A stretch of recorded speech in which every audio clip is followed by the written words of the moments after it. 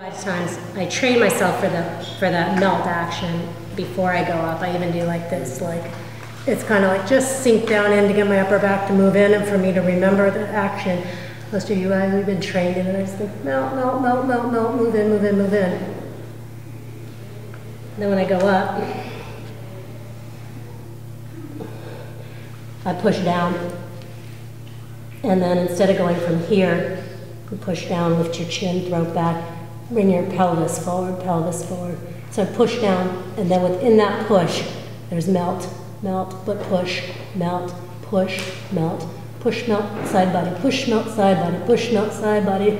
Let my legs come over, push, melt, side body, chin up, push, melt, side body, inner knees, push, melt, side body, push, melt, chin up.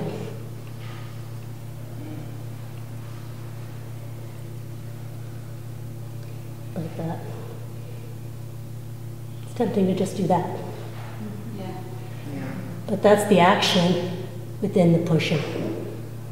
Push, push, push, push, push, push, push, push, push. Melt, melt, melt, melt. Inner knees, inner knees. Crawl on my ponytail. Try that. Oh! Yeah? So start laying your legs out a little bit more and getting your belly in that way a little bit more instead of straight up and going over. Try that. Try something. We're almost done.